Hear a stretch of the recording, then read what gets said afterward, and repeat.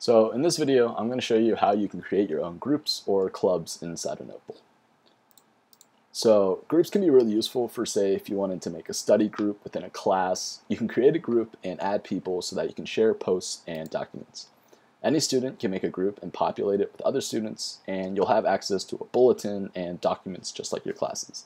So I can give my group a name, the different type of privacy I want to set it as.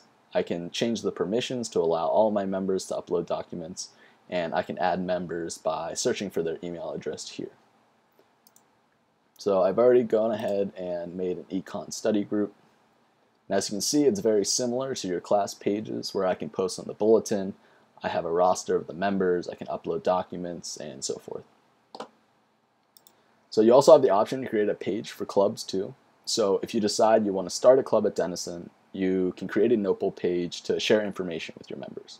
You first have to get your club approved through the Campus Leadership and Involvement Center along with the Denison Campus Governance Association, but once you do, you can create your club page here. So if I click create, I can give my club a name, and adding administrators, this would be someone like the treasurer or the advisor. As you see, I'm the president of this club, and I would click create. So I also have the option to explore existing clubs that have Notebowl pages. Now, not every club on campus uses Notebowl to communicate, but it can be really helpful for club leaders to reach out. So that's how you can create groups and club pages with the Notebowl. I hope this helps, and thanks for watching.